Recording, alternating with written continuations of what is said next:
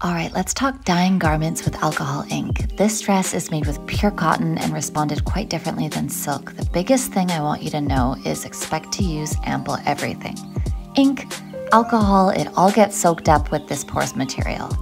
My approach for this piece was to work with the fabric the same way I do my painting, so intuitive and spontaneous and lots of momentum.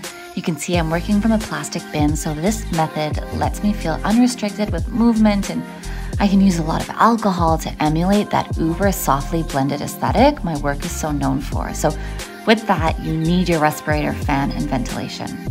I'm following my classic framework for color blending, introducing gorgeous batches of diluted color one by one. If you've taken a workshop with me, you'll know exactly what I'm talking about here. And if you haven't, come find out. My blend method allows me to create a background that's not overtly saturated and has tons of nuanced color shift. Besides blends, I add ink from the bottle, pour it onto my glove and let it dribble down. I flick it, anything goes. Just think more is more. Can you believe it took 3 bottles of alcohol to make this? Whoa. Once finished painting, I let it dry in the bin overnight. I cluster various parts of the dress together into these cute little rosettes and even let part of it drape over the bin. And here is that stunning staining.